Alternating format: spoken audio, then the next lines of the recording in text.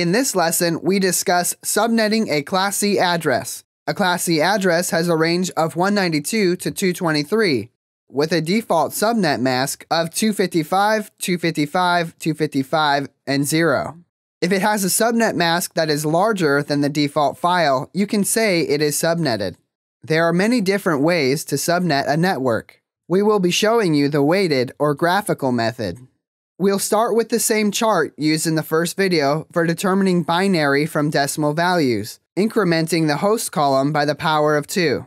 The mask columns are defined from left to right. Bringing the 128 down and working left to right, add the host values. 128 plus 64 is 192. 192 plus 32 is 224. 224 plus 16 is 240. 240 plus 8 is 248. 248 plus 4 is 252. 252 plus 2 is 254. And 254 plus 1 is 255. The CIDR column is the number of bits turned on. The subnetwork column is the number of available bits after borrowing the desired bits.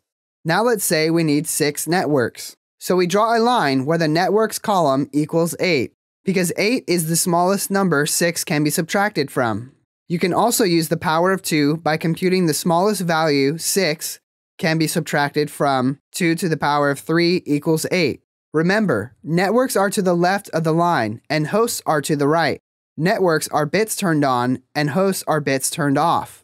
Looking at the line, you can see you will have 8 subnets. To determine the number of available hosts, take 32, subtract 2, and you get 30 hosts.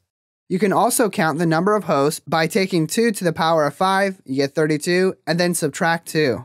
You raise 2 to the number of zeros in the subnet mask. A subnet mask of 255, 255, 255, 224, or a /27 network using CIDR notation.